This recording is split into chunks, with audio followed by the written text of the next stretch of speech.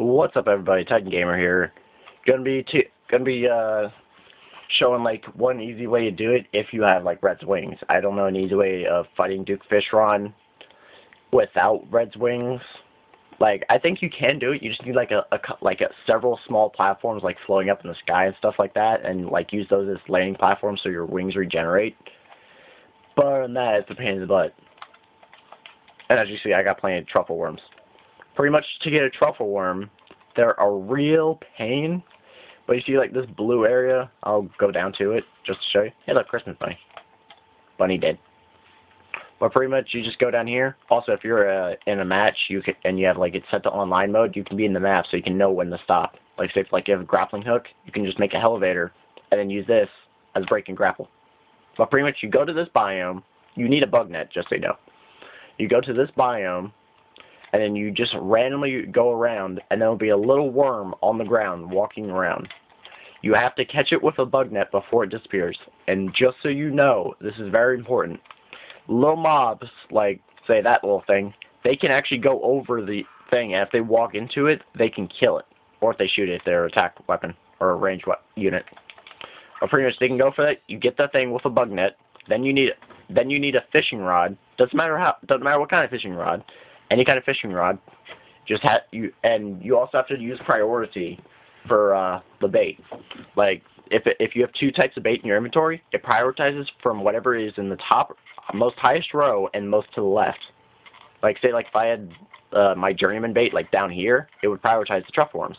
If I had the journeyman bait up here, it would prioritize the journeyman bait. So pretty much you just you get the bait, you get a fishing rod. So a lot of people use potions. I don't use potions because I don't really need them. Because my gear is like all set up for doing stuff like that. And another word of advice: if you fight Duke Fishron, never, and I mean never, leave the beach biome. If you leave it, you will die.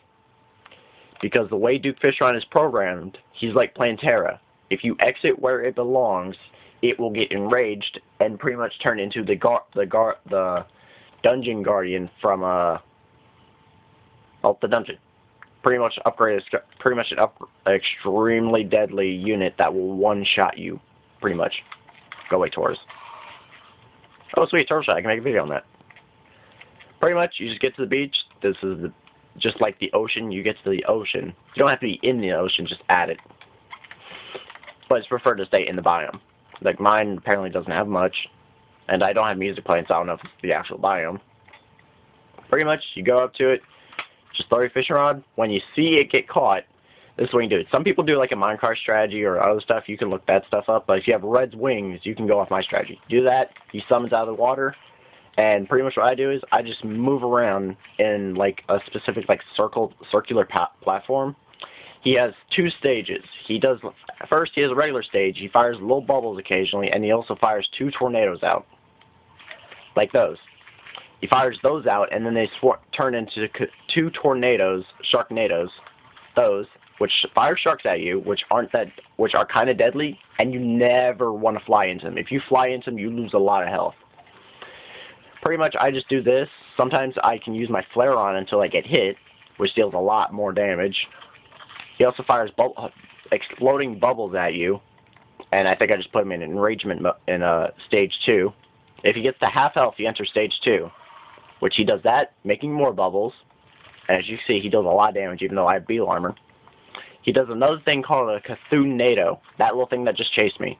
Instead of those Sharknadoes, he fires a Cthulhu-nado, which is a lot deadlier, and even with beetle armor, at my tier, it will take half of your health.